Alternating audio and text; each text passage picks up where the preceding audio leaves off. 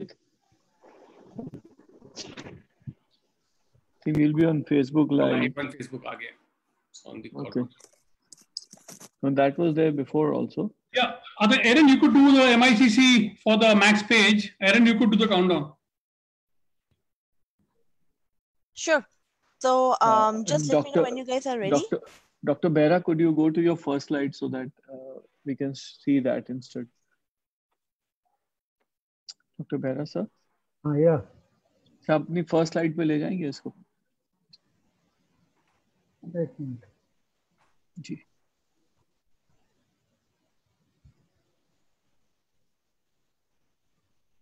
Somebody called Dr. Suryakant to say that we are going on live.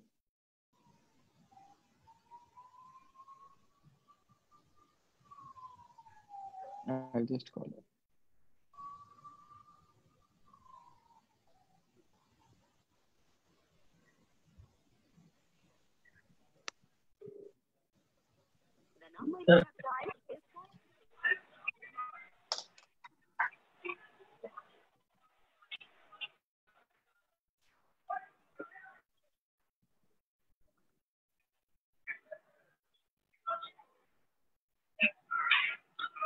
Sir आ गए हैं doctor Suryakant sir आ गए हैं sir. Excellent. इसको मैं बंद करूं अभी? Good evening, Dr. Suryakant. हाँ सर, आप बंद कर लीजिए. Hi, good evening. Good evening. Very good evening to all of you. Good evening, sir. Very good evening, sir. Good evening, Dr. Suryakant. Yeah, good evening. कैसे हैं sir? बिल्कुल बढ़िया sir, बिल्कुल बढ़िया. हम अपने को लखनऊ में फील कर रहे हैं. Good evening, sir. Very good evening. Okay. We have login. Should we go live, sir? Then I think Facebook team is waiting. कैसे हैं doctor Suryakant? Doctor Naveen Kishore, pulmonologist. Hi Naveen. Yes. I. How are you? Good to see you. अच्छे लग रहे हैं आप. Yeah. Same here. Good. Yes. Okay. Are we ready to go, Dr. Suryakant? Can we start? Yes, we can. Okay. All right. Yeah, so countdown, we'll be going live in 20 seconds. Okay. Sure.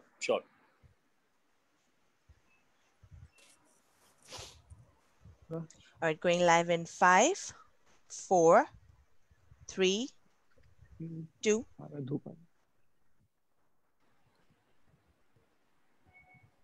We're live. Good evening, Dr. Suryakant. Could you take over the stage, please? Sure. Ji. So, should I start? Yes, sir, please. Sir, please. I think Dr. Harit will give some introductory comments and then I'll take over. Then I'll take over. Yeah. So thank you, Professor Suryakant and the team of pulmonology at KGMU and Lucknow Society for having us with you here this evening. And we are looking forward to this engagement in a more productive way because we are looking at how the landscape of oncology is changing rapidly. And more we integrate, the better will be the outcome for these patients. And with this, I want to start this exchange for this evening. In the next 1 hour or so, we'll go through the presentations and case discussion to make it more interactive. And we'll take questions from the audience. And from there, we'll start.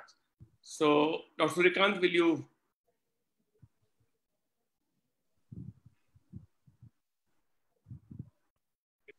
Okay. So I'll just introduce the faculty from our side and then we can. Is there some echo? Yeah, sure. So, thank you, Dr. Harit, for organizing this wonderful academic evening, I would say, especially focused on the lung cancer. And as you rightly mentioned that in last 3 decades, the whole scenario of approach to lung cancer and even the stakeholders of lung cancer management, this has changed. And of course, the credit in this country goes to more and more involvement of more and more chest physicians in the early diagnosis of lung cancer, because you know, the symptoms of lung cancer, they are mimicking with the very common disease in this country, that is pulmonary tuberculosis. So it is very difficult to differentiate in early stages whether this is the case of pulmonary tuberculosis or lung cancer. And of course, the fraternity and the patient, and of course the general physicians, they are of course not having too much skill regarding the sensitization of early diagnosis of lung cancer, and that's why they are end up usually misdiagnosed as pulmonary tuberculosis. So this is the pleasant duty of chest physician in this country, and I think you have rightly chosen us, Department of Respiratory Medicine, King George Medical University, for involving in this program organized basically by you from the Max Hospital, the Cancer Institute Management. So, of course, credit goes to you and your team. And I really want to congratulate you people. And in this country, if you see the sensitization of our chest fraternity for lung cancer done mainly by Dr. Digambar Behra. So he's pioneer, he's mentor, and he's the force behind us who has developed, who has sensitized, who has taken a lead for the diagnosis and management of lung cancer, especially popularizing this specialty among the chest physician.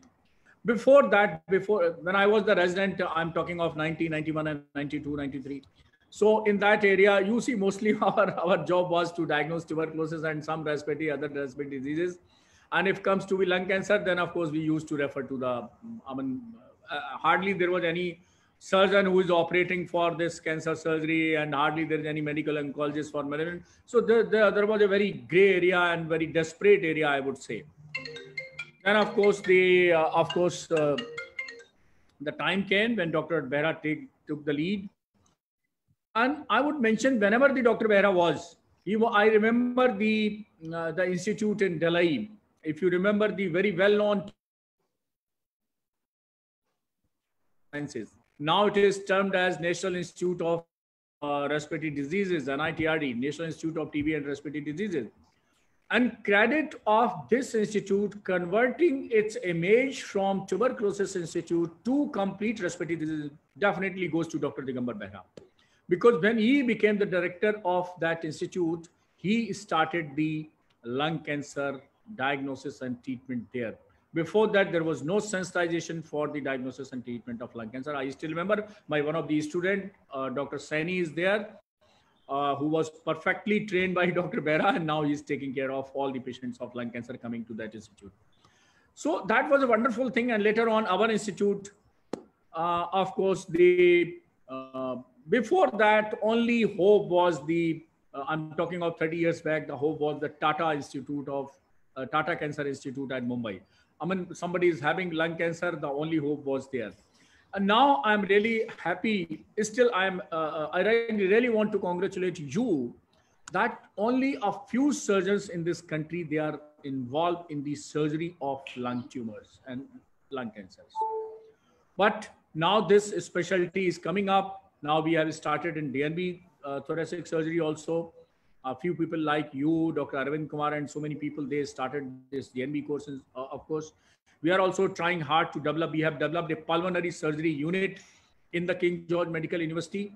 And now personally, I'm trying hard to provide all facilities under one roof at the Institute of Pulmonary Sciences. We have submitted the proposal to the university. And probably very soon we will have the pulmonary surgery, pulmonary diseases diagnostic, and so many other things under one roof. So that's a good thing. Now, I don't think that Dr. Digambar Behra need any introduction. Dr. Digambar Behra has been a very pioneer in the field of so many respiratory diseases. He's also workforce. He's also man behind the tuberculosis control program in this country. So it is wonderful that he's looking after both major diseases, the tuberculosis and lung cancer, as a pioneer person in this country. He's the founder president of Indian Society for the Study of Lung Cancer. And I'm fortunate enough that last conference I organized in King George Medical University as the organizing secretary on 15th and 16th December. before this Corona came, probably this was the last national conference which was organized in 2019 December, and later on the now conferences has become, physical conferences has become a dream. Now only virtual conferences, virtual meetings are going on like this. So I welcome Dr. Digambar Behra after taking retirement, as he is the recipient of 2 national awards, the BC Roy Award and the Padam Shri Award. So he has been extended his services for 2 years in PGI Chandigarh.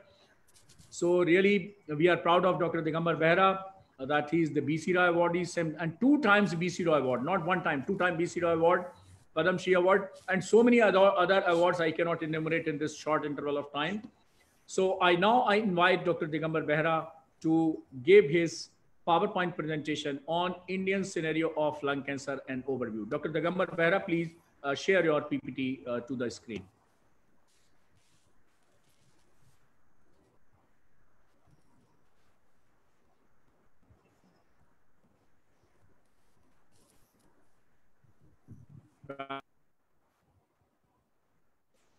So thank you, Professor Suryakant, and good evening, everybody.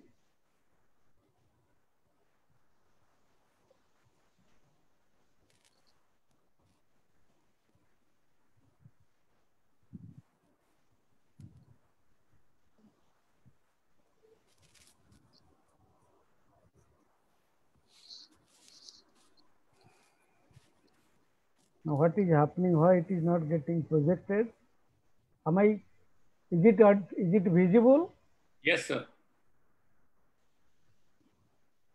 Okay, so thank you. It is not showing here the full projection. I don't know. Yes, why. sir, visible, very much visible. You are very visible. Much visible. But why it is not? There is no full screen is not showing here. Yes. I don't know why. Press F5. Press F5. F5, yeah. Okay. Okay. Thank you. Yes, sir. Okay. So again, very good evening to everybody, and I am thankful to the Marks team as well as the KGMU with the initiative of Professor Suryakant and Dr. Chaturvedi for this session today. As you know, I'll just give a brief overview of lung cancer in India. You all know, this audience know very well that lung cancer is now the commonest cancer in the world. Also, it is the #1 cause of death because of any cancer in the world today, particularly in male. When you come to India, I could only lay my hands in one of the publications, earliest publications in 1935 by Nath and Grewal, where they have just mentioned about the issue of lung cancer. Then subsequently in the late 40s and then the early 50s, it is a late Dr. Viswanathan who for the first time presented a series of about 65 cases of lung cancer. And then, as you can see, subsequently, I have just summarized for you the various case series. They came up from different parts of the country, almost all parts of the country. And one of the latest series has come from the All India Institute of Medical Sciences, with their nearly 2,000. Audio is not proper. Some technical problem is there. Which one? Am I not audible? Audible, sir, audible. Then what is the problem? Somebody told. Okay, so this is just to tell you about the estimated number of lung cancers in the world and in India. That is what is projected or was projected for 2020. But just I like to draw your attention that while this is the comparison between 2012 and 2020. You see, in India, we are expecting in both sexes an increase of about 25 to 26% of cases of lung cancer, as was being seen in the 2012. The same thing in the world. So what actually I'm trying to convey is that the lung cancer is going to increase in the future. And as regards as of today, lung cancer is the next to oral and the oropharyngeal cancer. It is the second most common cancer in case of males. And of course, in females, it is one of the first 10 common cancers in India today. As regards the interest about the PubMed publications on lung cancer from India, I can see the interest of both the pulmonologist and the oncologist, whether he is a surgeon or he is a medical oncologist and others. You can see the interest has grown over the years and it is growing. 2 or 3 important points I'll again like to draw your kind attention. You see, this was one of the reviews I had made in 2004 about the lung cancer issues. You see, this was the first one that shows the lung cancer, different types of lung cancer. That was before, between 56 to 85. The adenocarcinoma used to be around 15%, but the most common cancer was the squamous cell cancer. And then the publications between 86 to 2001, you can see squamous cell carcinoma was still the commonest cancer, but the adenocarcinoma was rising. You can see that is one thing. Again, as I told you, the squamous cell was still the commonest cancer. Then actually over the years, over the next 10, 15 years, what we saw interestingly a change. You see, the adenocarcinoma is gradually taking over the squamous cell carcinoma, particularly in some areas like south, west. And then I'll try to show you what is happening in the north. This is one of our own publications between 2011 and 2015. The squamous cell carcinoma was the commonest cancer. But again, you see this series which we published in 2017, you see this has taken over, this was almost the same as that of the squamous cell cancer, that is about 36% of all the lung cancer. This is again the largest series, which is about nearly 2,000 cases from All India Institute. You see, adenocarcinoma was the commonest cancer in their series. More interestingly, if you see this is a year-wise presentation. In the earlier years, 2008, 9, 10, then somewhere in 2012, 13, the incidence of adenocarcinoma started rising. And then now, presently, so it is about 35, 36% of their cases. And simultaneously, the squamous cell percentage, obviously 1% has to come down.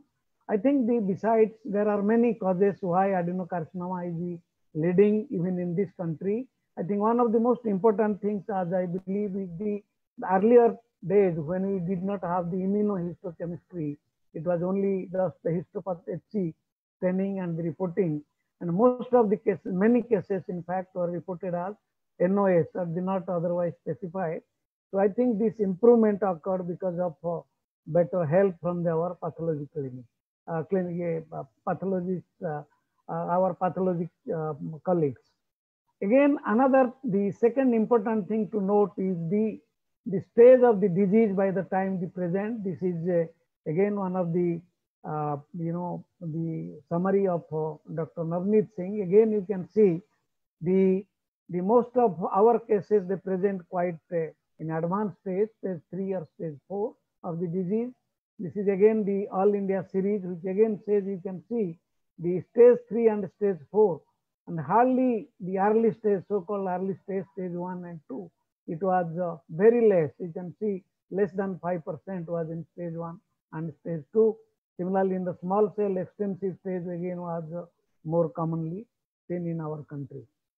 And then coming to the various diagnostic methods that are available over the years, I can just tell you the pulmonologist which they use the various ways of diagnosing. Fortunately, most of those diagnostic methods are now available, and our pulmonologists and then the oncologists who are interested in treating lung cancer, these types of diagnostic facilities are available in the country. Then this slide again, I need not tell you, you are all oncologists. So you know the lung cancer is not the single disease. In the early 90s, we are telling it is lung cancer, then came non-small cell, small cell, then came adeno, large, squamous, small cell. And then actually now, obviously nobody will accept this one. Now we are talking of whether he is EGFR positive, he is ALK positive, he is ROS1 positive, MET positive, like this. And then going one step further, I think nowadays again, you need to tell what is the PDL1 level, whether it is PDL1 more than 50, more than 1, 20%, 25%, like this. So that is how the transition we are seeing now. Now just coming to the genomic characteristics, again, the newer developments, we know we have got the genomic characterization. This is of the squamous cell carcinoma, but unfortunately not many drugs are not, in fact, any drug which is used clinically is available for this. But I think in adenocarcinoma, there are a lot of things have developed. This is a, it is 25 genes which are being identified, not the genes of the mutations in different areas. You see, these are the molecular characterization by the NGS, newer generation gene sequencing. You can see, remember, not every one of them is targetable. Now we have got some targetable mutations that they are available. Then another interesting thing is the EGFR mutations in non-small cell lung cancer. As you can see, there is a wide variation world over. Some countries it is very high, some countries it is less. So again, I am not going into that detail. We have got a talk. I'll just present 2 or 3 publications from this country. This is the data from the Tata Memorial, nearly 1,000 cases. They have reported an overall of about 23% of their adenocarcinoma will have EGFR positivity. Actually, that is the center. They also test the squamous cell cancer. They about 3.8% of their squamous cell cancers are also EGFR positive. And again, they have tried to say that when there is a EGFR mutation is positive, and then the treatment response is better. And you'll hear much more detail about that. This is our own data from PGI. You can see this is about 1150 patients between this period. So overall, what we saw about our EGFR positive rate is about 26%. And this one, it is the ALK one, that is, and same thing about the All India Institute, that is again, they saw about 25% of their cases are EGFR positive. So it is very important to understand, I think all our pulmonology colleagues, they all know now that they know about the tissue is the issue, because apart from the histopathological diagnosis, we need to have a molecular diagnosis. So therefore, what we have understood that lung cancer is not a single disease. It is a collection of distinct molecular driven neoplasms. And then subsequently the discovery of immunotherapy or immuno-oncology has changed this concept, this entire concept of lung cancer. This is just, I have summarized for you the various ways how we treat lung cancer.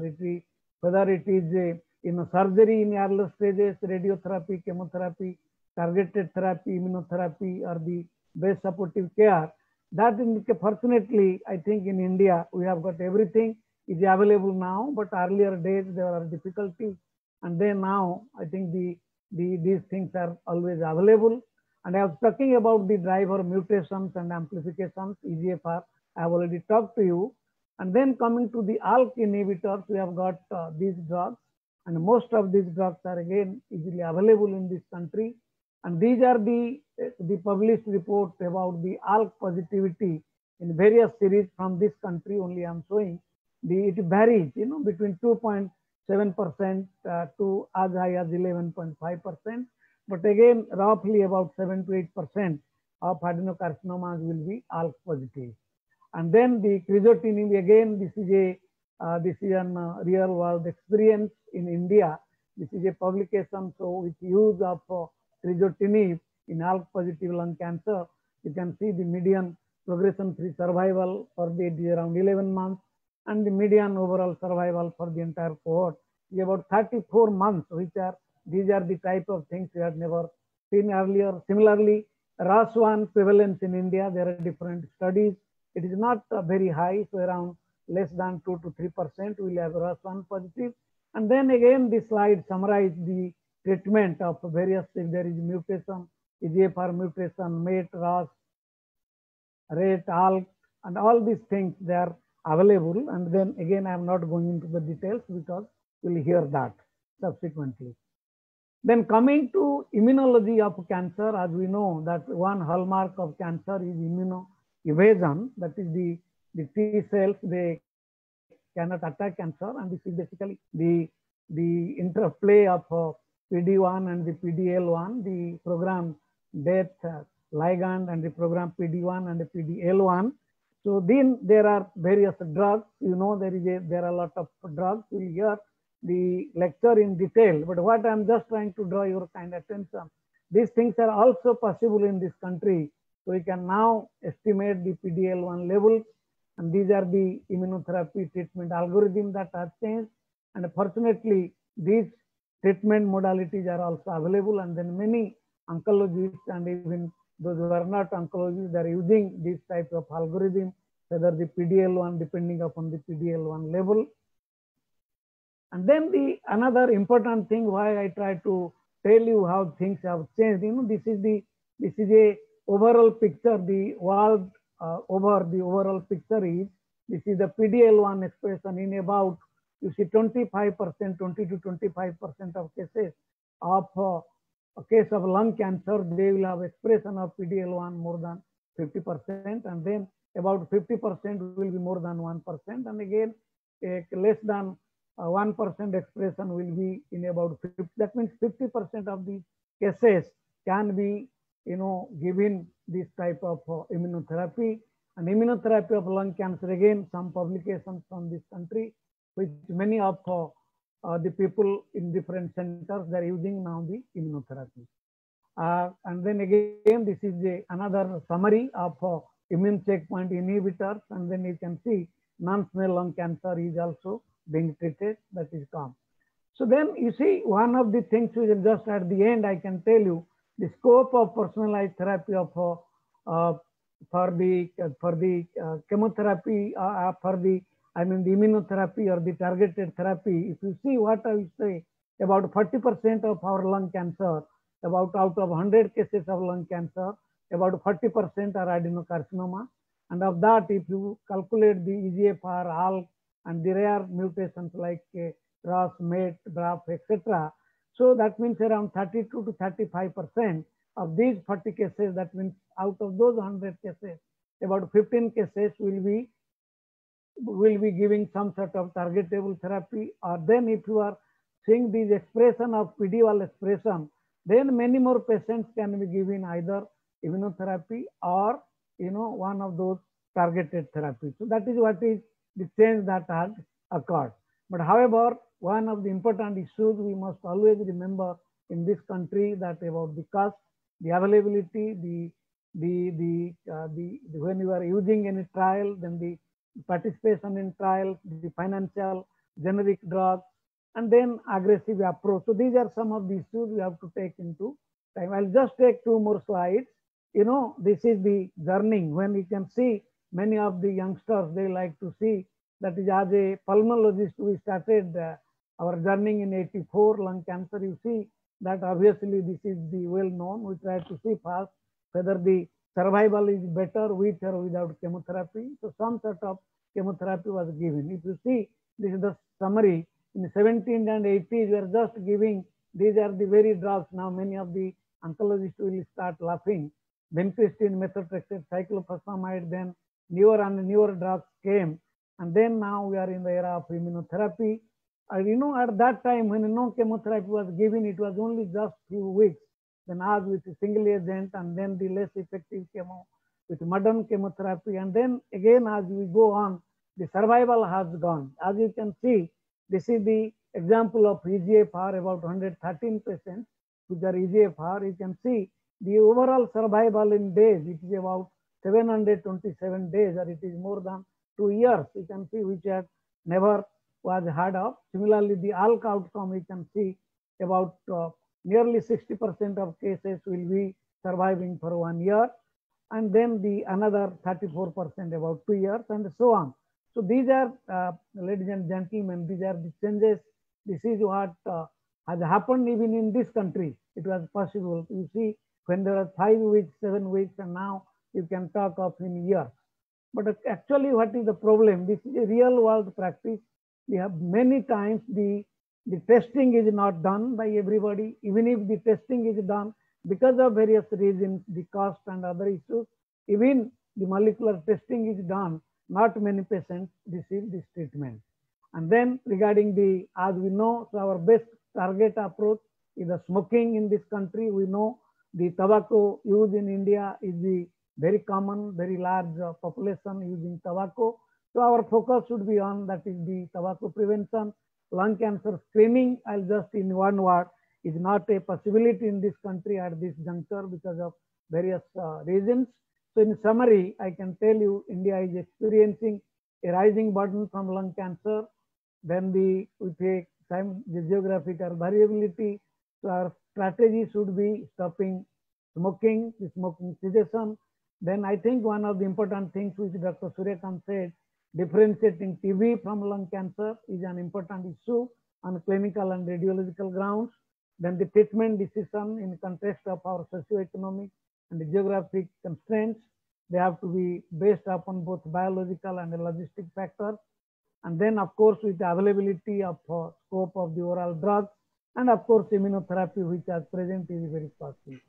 So the challenges are delay in diagnosis, then the treatment issues.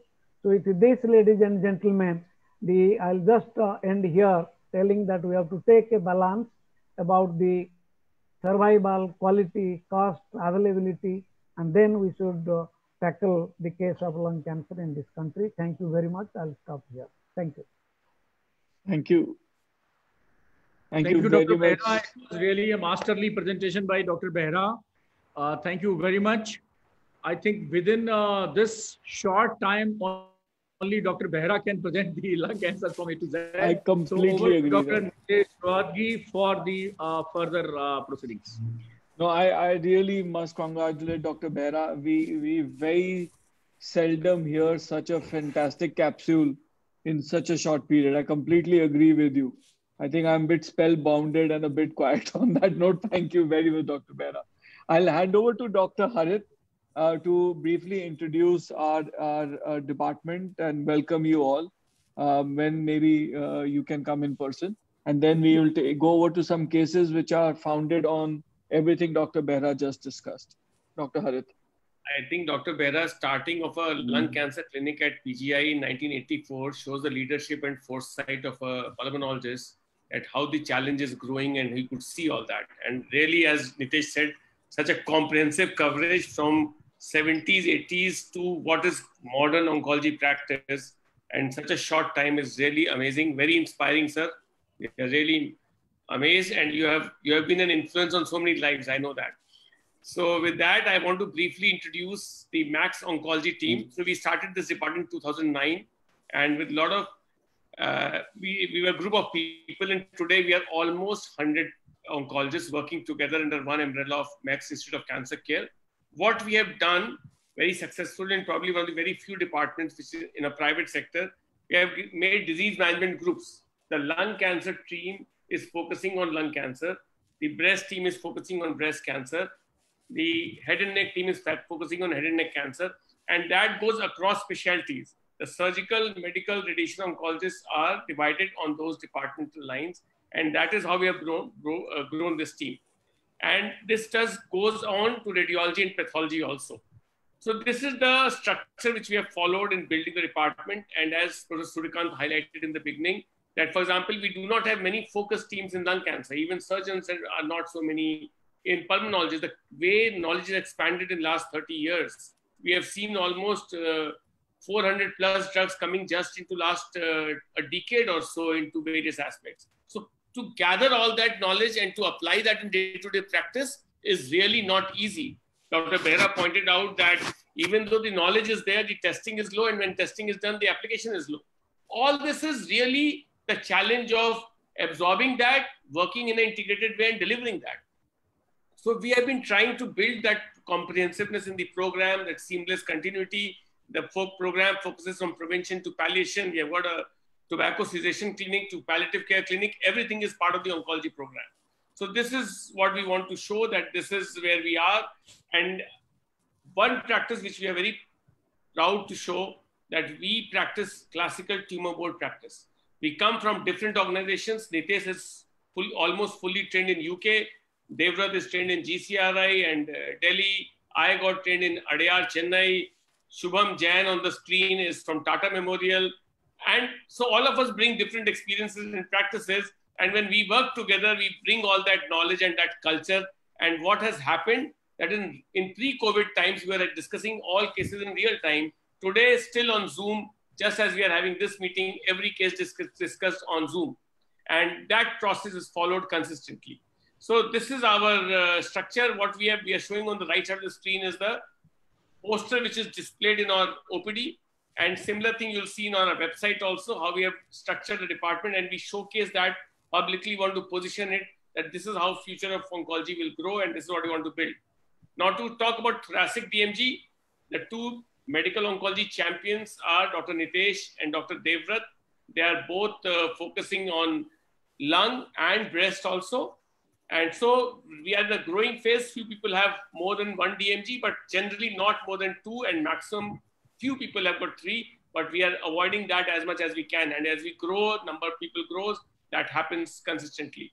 From surgical side, me and Shubham Jain, we work on lung cancers and esophagus, and we focus on that. And Charu is our radiation oncologist who again focuses on breast and thoracic DMG. Dr. Naveen Kishore is representing the pulmonology department, which is almost an integral part of the oncology service. I would say, Naveen, with due apologies, that for all lung cancer, we all work together very closely.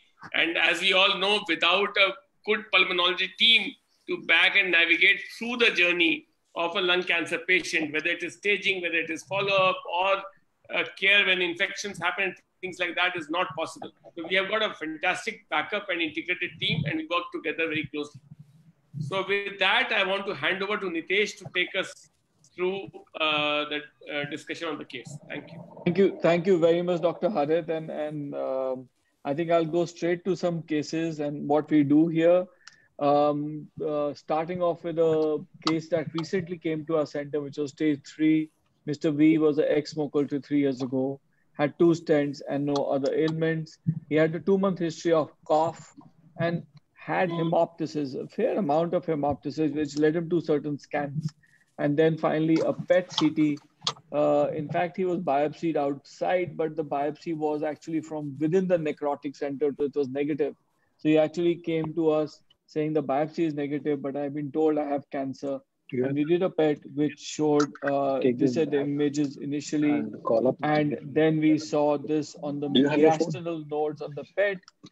And typically what we do, and I think as most of you, as Dr. Suryakant also said, most of these patients end up with a pulmonologist first. So I'll hand over to Navin to talk about how do we go from staging, and we have changed it from stage 1 to stage 4 to actually stage from 4 to stage 1, completely in keeping what Dr. Behra was suggesting, that this is mostly an advanced disease.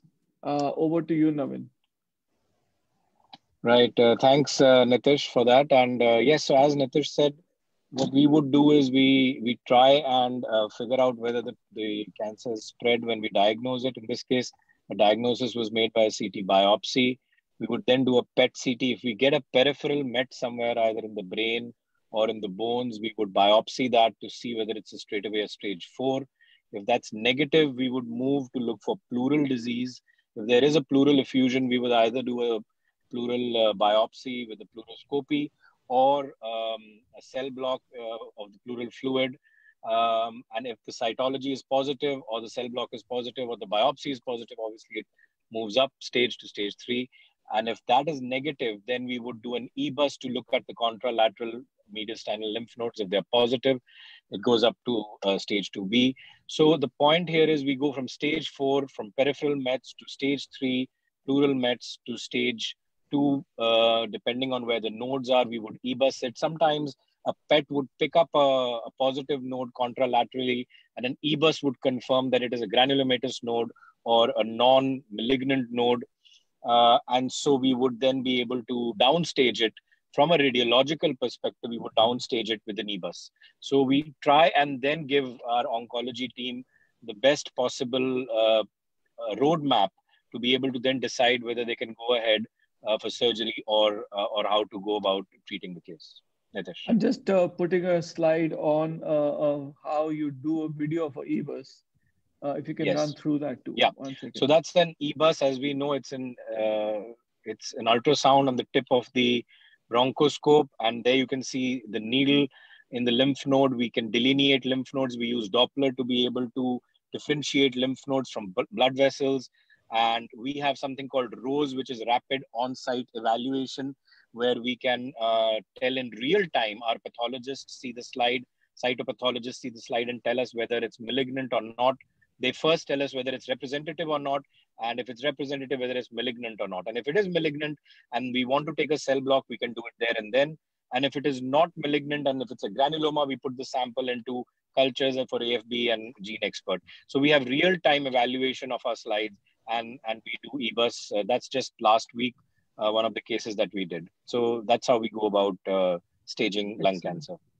That's really excellent. And I think that has really changed the way we have practiced lung cancer in the last 2 years. Both the EBUS and the real-time ROSE testing has really made big difference. Of course, for the patient, the fact that they're not waiting a week to understand what to do next has made big differences as well. But needless to say, the mediastinal staging of a not stage 4 tumor is very critical. And while EBUS is very important in this, I think it's possibly the most important thing that has happened. The role of mediastinoscopy has not died out.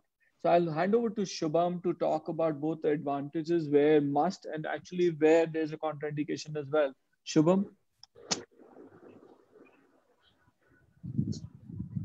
Thanks, Dr. Nitesh. It's actually an honor to be sharing screen with Dr. Behera and speaking on this topic, because there is a review and meta-analysis by Dr. Behera's team from PGI Chandigarh that came out recently comparing both the EBUS and the mediastinoscopy and highlighting the importance of mediastinal staging. So I'll be speaking on the mediastinal staging. So this is an algorithm which the thoracic societies globally follow. They do place EBUS or the endoscopic bronchial ultrasound as the primary modality to stage the mediastinum to know whether the nodes are involved or not. But then there are certain cases where we still, though the EBUS has come as negative, we clinically suspect the lymph nodes to be involved. For example, in the case that you had shown of Mr. V, that we were discussing only last week, there were some stated on the PET, but they were not accessible to EBUS. So for those nodes especially, the surgical role for staging the mediastinum comes into play.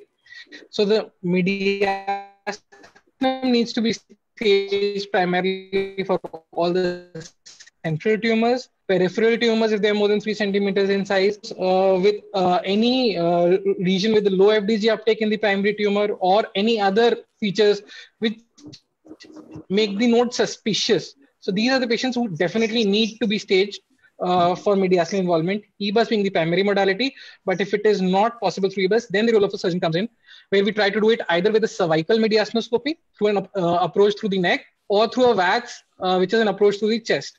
So can I have the next slide? So these are some of the representative images that I have taken from one of the cervical mediastinoscopies that I was doing. So over here in the images, we can see the subcarinal and the lower paratracheal nodes on the left side. In this image, we can see both before dissection and after dissection, how the lymph nodes start appearing. And then we've been able to biopsy this. And after the biopsy is done, we just pack it up and we send these nodes for a frozen section.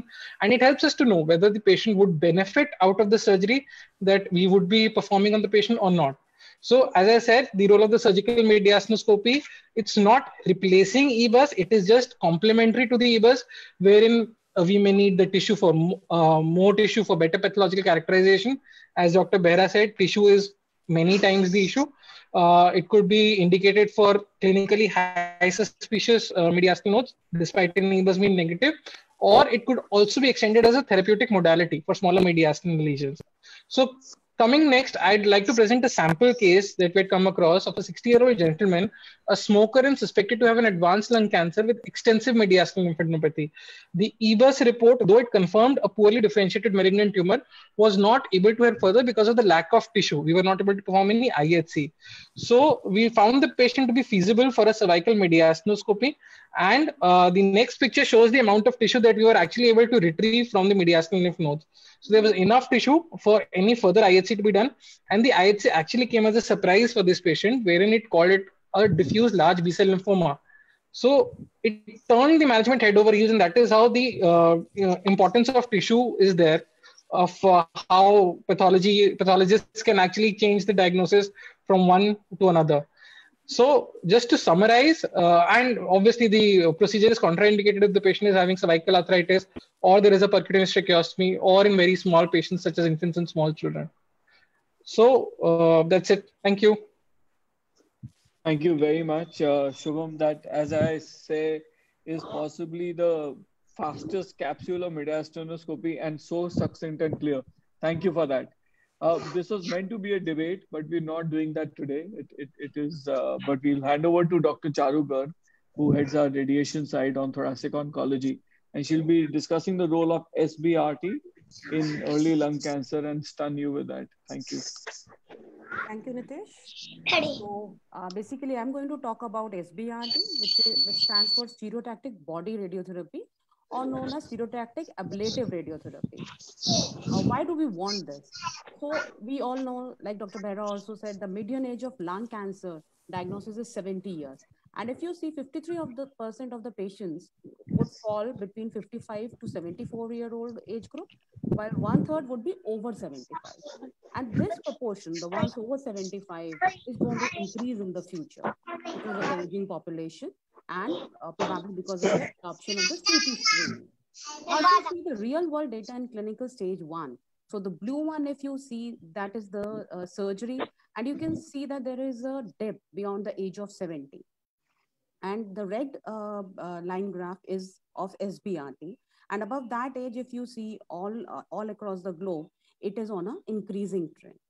So why basically we understand that these patients, stage 1 patients, are for surgery, but there are a certain set of patients who are inoperable as of now, and we are having a lot of phase 3 randomized trial to compare between operable and inoperable cancers to be taken up for SBRT. So all these cases are discussed in our disease management group, all the multidisciplinary team meetings. And if you see in this systematic review of the literature, which came out in January 2016, which analyzed 27 articles, the impact of these MDTs.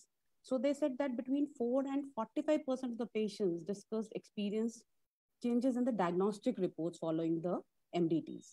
And patients who were discussed in these meetings, they were likely to receive more accurate and complete preoperative staging and the adjuvant and the neoadjuvant treatments.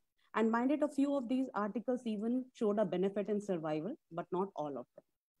Next slide. So we also know, like similarly, what is there in surgery, we know that if a patient is operated in a high volume center, the outcomes are much better. Similarly, even in radiation, especially for these highly specialized techniques, if it is done in a high volume center, there is a statistically significant benefit in survival. Next. So I'll just tell you the potential benefits over surgery. First of all, this is a non-invasive procedure and it is an OPD procedure. And then it is very safe in elderlies. Next. So we can even do it in patients who have got COPD or other comorbidities, especially what you would expect at this age. And this is a new thing which is coming up, potential immunologic effect, where a lot of time we give very high dose rate, and then your immunotherapy, it serves better. Then at times we cannot even do a tissue diagnosis because of the comorbidities of the patient. So if it is a radiological diagnosis, we can even go ahead and do SBRT without it. It has got a improved patient convenience, and there is reduced morbidity and mortality, and it can be done easily after the thoracic treatments as well.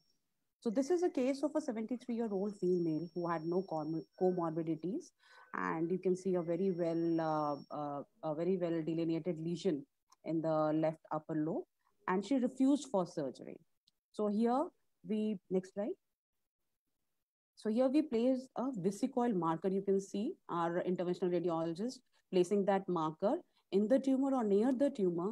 And once it is inserted after 5 days, we take a CT scan, and then we contour this target, give a PTV margin. And in this, since it was a small lesion, we were able to give a dose of 54 grain, 3 fractions. So 3 fractions means just 3 days. That means the treatment is over within a week for a CA lung. And you can appreciate the lesion at 4 months and at 9 months. And there is a complete disappearance of this lesion at 9 months. So just to show you, this is a slide showing where on the extreme left, you can see the red one is the tumor. And if we have to treat this, we have to give really large margins to cover it, what we are writing as ITV based margins. So we'll end up, the blue one is, you'll end up treating that large part of lung. Now, real-time tracking based treatments are a cyber knife where the beam would move with the moving target.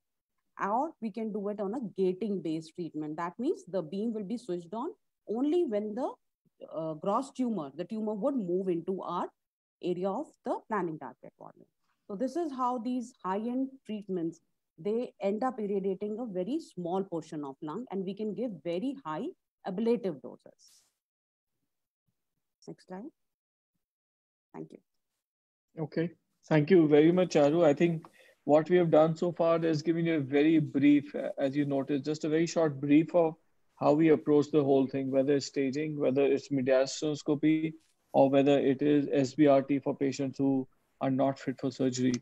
But I'll hand over to Devrat Adya. Dr. Behra did discuss this, and he showed how a huge number of patients may be fit for immunotherapy. It's making huge news. But really the question is why is the world going crazy about immunotherapy?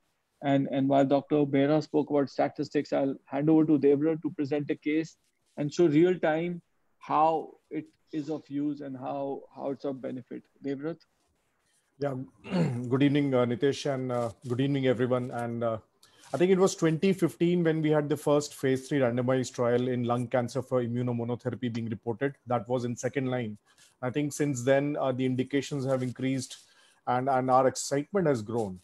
And I think we are to some extent going crazy. I think we as a center has one of the largest experience of immunotherapy. Nitesh has a lot of patients. I have a lot of patients on immunotherapy where we've been able to replicate some of the excellent results that have been reported from the West. Next slide. So I'll start with the case. So this was an elderly female. She was a 76-year-old female who had a history of cough for the previous few months. There's no hemoptysis. Not surprisingly for an Indian female, she was a non-smoker. And I had to commend the chest specialist that she'd gone to. The workup was very quick. An FNEC was done, which was suggestive of non-small cell lung cancer, and a PET scan was also performed very quickly, which revealed a 4.5 centimeter mass lesion in the left upper lobe. But unfortunately, in addition to that, multiple pulmonary and bone mets as well. And the patient was very quickly referred to us, to our hospital. Next slide. And whenever we see, Nitesh would agree that whenever we see an Asian non-smoker female, we start getting excited because this is the clinical subset that may harbor one of the driver mutations that Dr. Behra was earlier alluding to. So we did a biopsy. We wanted to know the histology. It was adenocarcinoma. We did a testing for EGFR, ALK, ROS1, and PDL1, as has been our paradigm. And for a significant number of patients, we are actually now doing a next generation sequencing. I think Nitesh will talk about that a little bit in his own talk.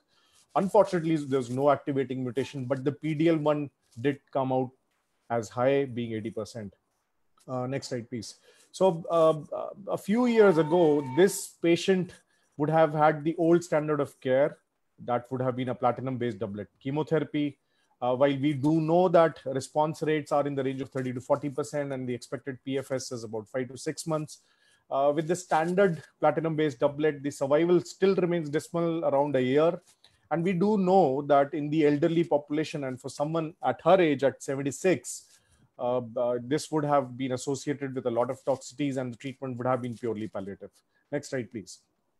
Now, we've had a lot of studies with a lot of different immunotherapy drugs, where the addition of immunotherapy to chemotherapy has led to improvement in outcomes. Overall survival has been reported as improved. Progression-free survival when immunotherapy has been added to chemotherapy has been improved. And this slide is one such example, combining pembrolizumab, which is one of the immunotherapeutic drugs that has been available in India for quite some time. Clearly adding benefit when added to chemotherapy, and particularly in a biomarker identified population or PDL1 more than 1%. Next slide. But what about immunomonotherapy? And at 76, even immuno-chemo combination would have been difficult. So she did have PD-L1, which was more than 50%. And does it work? And next slide, Nitish. So these are the findings from the Keynote 024, which looked at first-line immunomonotherapy, pembrolizumab, compared with chemotherapy. And as you can clearly see, not only was the median progression-free survival improved with immunomonotherapy, pembrolizumab versus chemotherapy, as was overall survival. And I think this is a dramatic improvement. You look at chemotherapy and a median overall survival of about 14 months.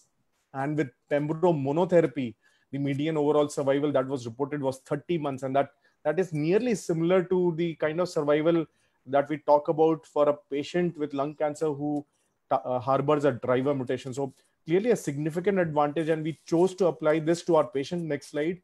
So she ended up receiving pembrolizumab as a monotherapy. She did have a few issues, a little bit of fatigue. The TSH went high, and we do know that hypothyroidism is one of the side effects. That was easily corrected. And after just 3 to 4 cycles, she had an excellent response. We also gave her bisphosphonates for the bone mets. And at 1 year, she continues to be on pembrolizumab as monotherapy. The scan on the right of the picture is the scan post-immunotherapy, and the left on the picture is the pre-immunotherapy scan. So dramatic advantage, improvement in quality of life, minimal side effects. And I think I'm very hopeful that she will replicate the results of median OS of 30 months that we see from the trial. Next slide. So I think it's safe to conclude that with the addition of immunotherapy, there has been a significant advance for our patients, especially the ones who do not harbor a target which can be drugged. Immunochemotherapy is a preferred option for a significant number of first-line patients.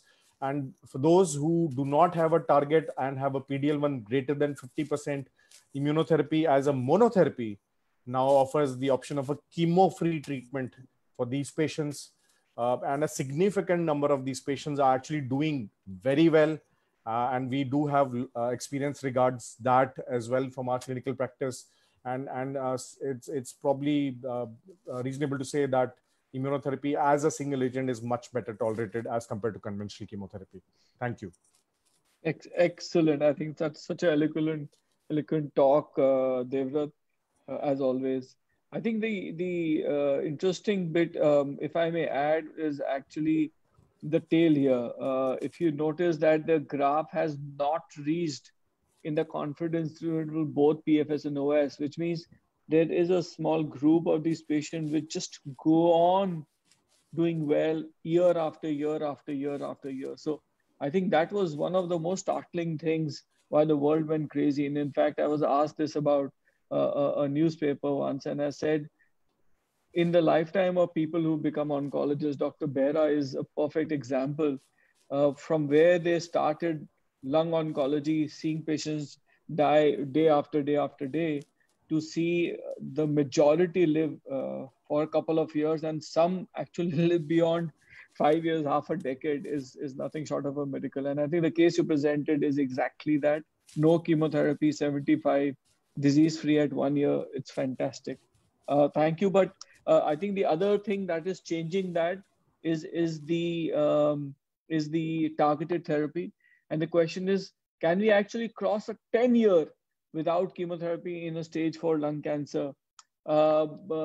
Quick patient example, 56 years female, normotensive, no cough, complained of some cough and breathlessness for 3 months only, diagnosed with a wide right upper lobe adenocarcinoma, opposite lung, liver, bone, with asymptomatic brain mets. She was EGFR and ALK negative at that point. And when we thought about the options at diagnosis, we were mainly thinking of chemotherapy, and we did start on that. But we ended up doing NGS for this patient, and that showed something. Now, just to brief you what NGS is, it's an extraction of DNA, and you run the whole exome, whole abnormal exome of about 300, 500 target genes, and look for abnormalities. Now, when you do that, it's not only easier and fairly fast now, it can be come back under 3 weeks, but also you look for those rare mutations, which when you add to the 20, 30% of EGFR or 20 or 8% of ALK, the 1, 1, 2 to 3% of the BRAF, the MET, the ROS, and actually now we are seeing some other new targets as well, add another 10%. So you're shifting from where only 30% patient could get a non-chemotherapy targeted therapy to a patient who could get non-chemotherapy immunotherapy, and now a bigger chunk of patients who are getting non-chemotherapy targeted therapy. But that's because the NGS is able to look at the entire spectrum together, and I think that's a huge change in how we look for these abnormalities. So this patient had a ROS1 mutation, which is a mutation which seen less than 1% patients. We're now thinking in Indian population, maybe about 1 to 1.5%, but seen less than 1 patient, mostly found by technology with NGS and sometimes by FISH. And these patients' standard of care is crizotinib. This patient started on crizotinib, and at 18 months later, doing extremely well, no problems. In fact, traveled to the world, to Europe and back with the family. Said I had slight headache. It possibly was just me coming back from my trip, and I didn't feel very well. But we have a very high index of suspicion for brain disease because she already had asymptomatic brain metastatic diagnosis. And we found 7 new lesions. She initially had some SRS, so we had obliterated her lesions in the brain. And Charu will show you an example of that in the next slide. So we had an MRI in between, which had no new disease, no disease in the brain. And this time around, we had seen 7 new lesions compared to 6 months ago when the scan was clear on crizotinib. So we did the SRS to these lesions. The largest was 1.2 centimeters. The rest was sub-centimeter. This was 18 months later. And the PET showed no disease. And post-SRS, we started her on second-line therapy. These are just 4 cases that I could quickly pull out of ROS1 mutation. This is the rare mutations. Many centers who don't running NGS or FISH actually have neither. We had 4 in the last couple of years. The average age, as you see, is a young patient. Predominantly should be female, or ours was equally divided, and they were good performance status patients. Most of them have crossed 1 year mark. 3 of them have actually crossed 1.5 year marks, and 1 actually is still on it on crizotinib. But this patient went on ceritinib and actually continued to be on it for 30 months and actually started on ceritinib. But the best part is that the initial diagnosis of 2012, this change on ceritinib of 2015. So we are already 8 years into the drug. I very vividly remember 2012 when we did not know about these drugs. We did not know about the mutation. So when I got the mutation in his hand, this patient, we spoke to a group in MD Anderson. We are fairly well connected. The patient actually went there for a consult, bought crizotinib with them. We did not have the drug in India at that point, and continued to have that till the drug became available in India. And then the drug became freely available in India, and then went on compassionate use before she moved on to ceritinib. But this was 2012, 2015. We already hit 8 years, and I am hoping, because this patient is extremely well, that we will hit 10 years. So the question is, can we hit 10 years or not? So this is a brief of what has happened in lung cancer. I think this becomes a redundant slide after Dr. Behra's absolutely brilliant talk. But I think we clearly see the evolution of disease therapies, but you're actually also seeing the evolution of the number of people who are surviving beyond 1 year. And that's what really is this graph about. It is a bar chart of the number of survivors. We are seeing now close to 70% patients who are living beyond 1 year. And I think it won't be the futuristic would be possibly most of them will live beyond 1 year. So with that, and a very critical part of how the patient managed to live year on year and at decades is how we manage the brain, because we do know lung cancer and brain mets go hand in hand, and early treatment is clearly saving lives in these patients. Over to Charu, but the question to her, which I put, was, can you fix a patient's brain metastasis? The most dreaded sounding thing about cancer in the world, that the cancer has gone to the brain. Can it be fixed in 1 day? Charu? Yeah. So, I mean, it's always Nitesh, our medical oncologist, who push us around the corner. So, I mean, I'll call the patient on Monday and we want the patient to be going back on Monday evening. So this is the case scenario which he presents to us, and it is okay, fine, you call the patient. So I'm just going to directly go to a case. So this is a female patient who is a ruler of Agra and resident of Agra, sorry. She's a 64-year-old female and she is diabetic and hypertensive. Next slide. And in April 2016, she was investigated for a right lower lobe mass. And after clinical examination, biopsy confirmation, and complete metastatic workup, she was staged as 3A adenocarcinoma, and she received neoadjuvant chemotherapy followed by surgery. And then she was on follow-up. Now in April 2020, this year, she presented with seizures. So in MRI, you can appreciate that there is a ring enhancing lesion in the left parietal lobe. And the rest of the PET CT was normal. There was no disease anywhere else in the body. So we have got two options generally. Either we can do a whole brain radiation or we can go ahead and do SRS. So here you can see, I mean, the whole brain radiation is irradiating the whole brain. And treating SRS, it can be with a, X knife, that is what we do on LINAC, or it can be a gamma knife or a cyber knife, which is a very high precision radiotherapy. And we know that it will prevent the side effects of whole brain radiation. It is a single day procedure and it does not delay the systemic therapy. Next. Next. So here you can see that we make a cast of that patient, then we have to delineate the gross tumor. You can see the one in yellow is the motor cortex, which you have to delineate because that is a dose limiting structure. Next.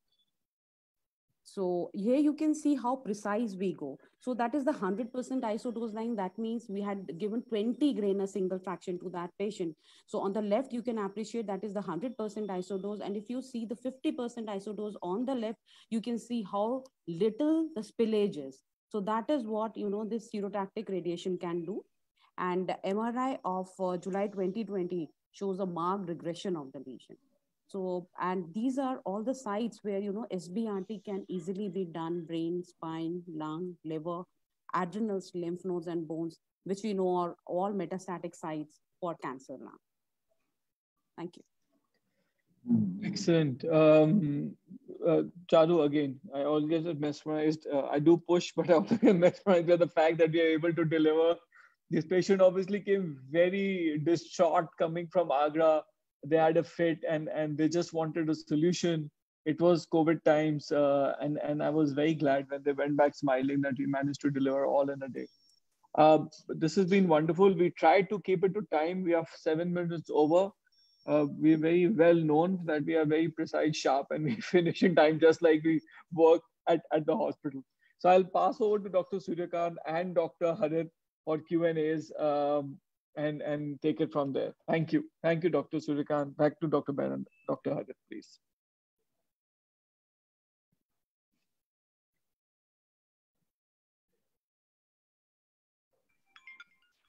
Dr. Suryakant, all yours for the Q&A. If we have some questions, we would love to have them. Yeah. Aaron, you can post the questions on the chat itself. So we have about 30 participants on Facebook. And we have another 15 here, so we have 45 of us. So if there are any questions. Can I ask one to Dr. Behra? Dr. Behra? Yes. So really, what was it like, sir, 20 years ago in the lung cancer clinic? See, it was very, I should say it was very frustrating experience. The questions are being posted on the chat. Thank you. Thank you, Arun. Okay. Dr. Behra. So, at that time, for any cancer, it used to be everywhere, give them a course of radiotherapy, depending upon your load, whether it is a single fraction or maybe they're giving full dose. So, what in PGI in particular, it was the radiotherapy department, which was looking after all types of cancer, So they do the chemo also, they were doing radiotherapy. So the workload was too much. So that is the reason why we picked up, we thought let us have the lung cancer. give Tough, some sir. focus. Very, really. So, It was a very tough time, and I know that. My father was a physician, now been working for 45 years. Um, when we were speaking about a friend of his who had lung cancer, he says, "Oh, well, that's it, he's gone." I said, "You didn't even ask me the stage yet." He said, "No, whatever it is, he's gone." And then when I said he was stage 4, although he had very low volume disease, he said, "Up to you're saying I'm right, he's gone." But his friend is now well and alive 4 years later. So it stuns him that what he used to think was a 2-month disease. Or he says, as a physician, lung cancer stage pucho na pucho, 2 months. That's it. yeah. Is 4 years in a 75-year-old man is actually a miracle of science. On a simple line, I will like to give an anecdote, Nitesh. One, Dr. Mathur, he actually says that please go out and tell everybody in public. From Kota, he calls me every year on 6th of June. Because on 6th of June in 2010, I did his esophagectomy. And he said, Dr. Saab, all my life I told people, cancer, esophagus, lung, nothing more possible, just stay at home. And I am fine. So he in a way felt very guilty that things have changed. I never realized things have changed so much. And so I think all of us need to really engage continuously. And I take the responsibility as an oncologist that we and Dr. Behra and Dr. Suryakant, the pulmonologist, we as a leadership community have to really percolate this down to everybody, every GP, every person should know that how things are changing, how it is possible to bring that knowledge to every person in the society. Yeah, any question? I think a couple of questions have come in. I think one of the questions that has come is about AML. So I'll ask Oren to connect with this patient because we have a very specialized hematology oncology setup. It's one of the best in the country, I feel. And we'll connect both of them to Yogesh Pandey, who's asked this question. But other than that, sir, please take over, sir. Dr. Suryakant? Make sure that this person reaches the right place. And Dr. Nitesh, Dr. Rahul Nathani. Ji, sir. Take care. Ji, sir. Shubham's question, why do we don't see as many lung cancers in India? So my question is basically from Dr. Behra. He's the pioneer and he's the person who's seen it all. So comparing the Globocan data, I was just curious that if it is the leading cause of cancer-related mortality in the world, why is it not so prevalent or so common in India? Is it because of underreporting? Or is it actually that we are somehow immune to lung cancers? Why that?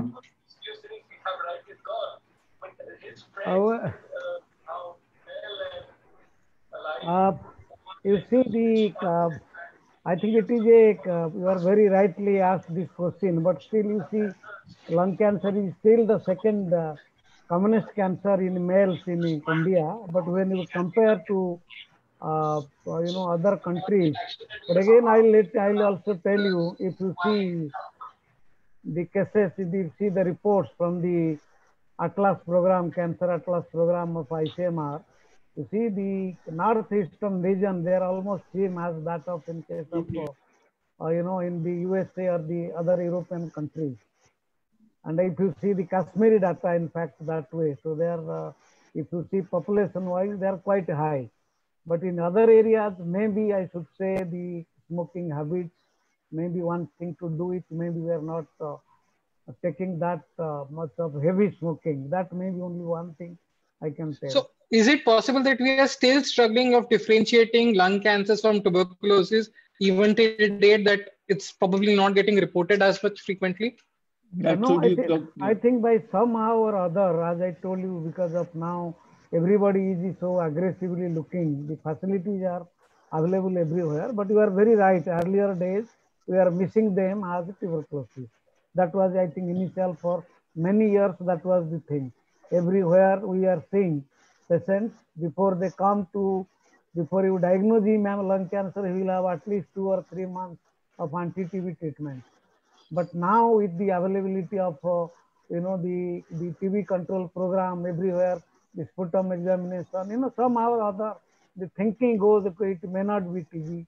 Then there the CT scan is now very commonly done. So I think many things have changed. So therefore things are being picked up. But you are right that in earlier days, we are missing a lot of lung cancer patients and they are treated as pulmonary TB. Thank you, sir. Yeah, Dr. Suryakant, what do you think how it is changing in your practice in UP? And Actually, Lucknow, for example. see, in Uttar Pradesh, the King George Medical University is the only institution where Department of Respiratory Medicine is practicing the diagnosis and treatment of lung cancer, number one. So you can see the 23 crore population, there is only one medical college. The respiratory department is taking care of these patients. Fortunately or unfortunately, you can say we are diagnosing more than 500 cases of lung cancer per year. But the problem is, as Dr. Behra has mentioned, that more than 50% cases, they are actually not in condition to have any treatment. We are just making the diagnosis, declaring them, and they are going back to their home. Another problem is that, as Dr. Behra mentioned, more than 80% of them, they have taken anti-tuberculosis treatment for more than 6 months. So in last 2 years, what is happening, we are more focusing on molecular diagnosis of pulmonary tuberculosis. And now there is an early diagnosis of pulmonary tuberculosis, and usually the misdiagnosis of pulmonary tuberculosis is going down. And probably now, day by day, we will have more early diagnosis of lung cancer. And Dr. Harith and Dr. Shubham and Dr. Rodgi, I would request you that please organize more and more programs with the chest physicians so that absolutely. we can sensitize our fraternity for the involvement in the diagnosis of lung cancer, early diagnosis, I would say. And then only we can create the early diagnosis, the real data in this country, because the smokers are too many in this country. A lot of smokers are there, especially the BD smoker in Northeast and of course the hilly areas of the country. So we have to, of course, make awareness, not only in the society, but in our fraternity also, to improve of course, the epidemiological data and of course, early diagnosis of lung cancer. And then only we can have the good data and good kind of practice of diagnosis and treatment of lung cancer, and of course, even better outcome also. On this public platform, I will say that our team is ready to do a campaign. Yeah. So we will take the help of yours in future also. 1 year, let us make sure that every nook and corner of UP we have reached out and everybody is aware of the roadmap. Yes. Can we take another question now? Is that question? So I think there's a disconnect between between Facebook and here, but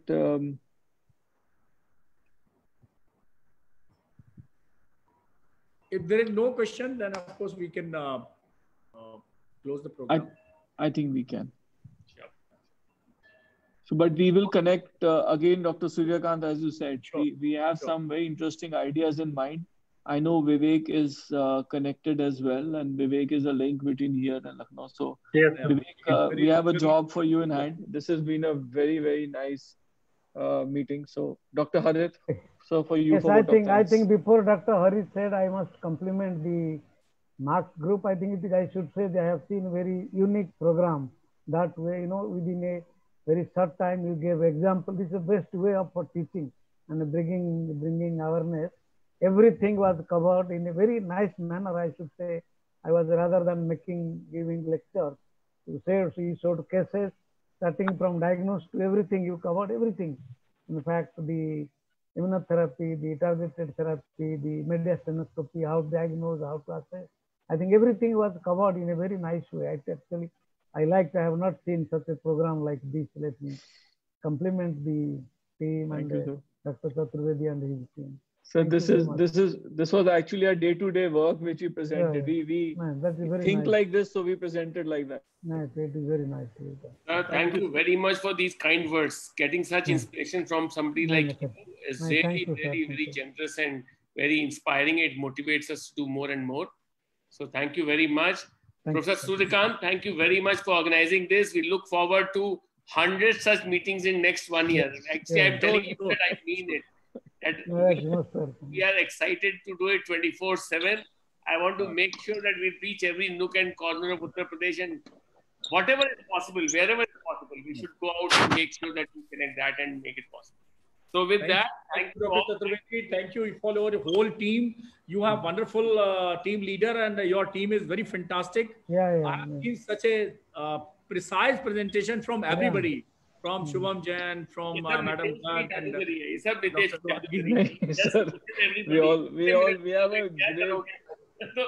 And that is what Dr. Behra is always wonderful orator to us. And you see, yesterday also we disturbed Dr. Behra. We have a very important meeting yesterday also, our National College of Chest Physician India, where Dr. Behra gave his expert opinion. He was the invitee, special invitee in that meeting. So yesterday also we disturbed around more than 3 hours. And of course, today also. Today he logged in before everybody else. And he's there right through. This is really, really inspiring leadership. It's always a pleasure, sir. I know what it means to sit. No, sir, it is. In the company of so many learned people, it is always, actually, I learned a lot, sir. Thank you very much. Thank you. Thank you, sir. Thank you, sir. Thank you. Very kind of you, sir. Thank you. Thank you. Thank you. Vivek, thank you. Thank you, sir. Thank you, sir. Bye. Bye, Vivek. Thank you very much. Thank you. Bye-bye. Bye. Thank you. Thank you all. Thank you. Bye. Thanks, Nitesh, for organizing it. Thank you. Bye. Really, sir. Thank you, sir.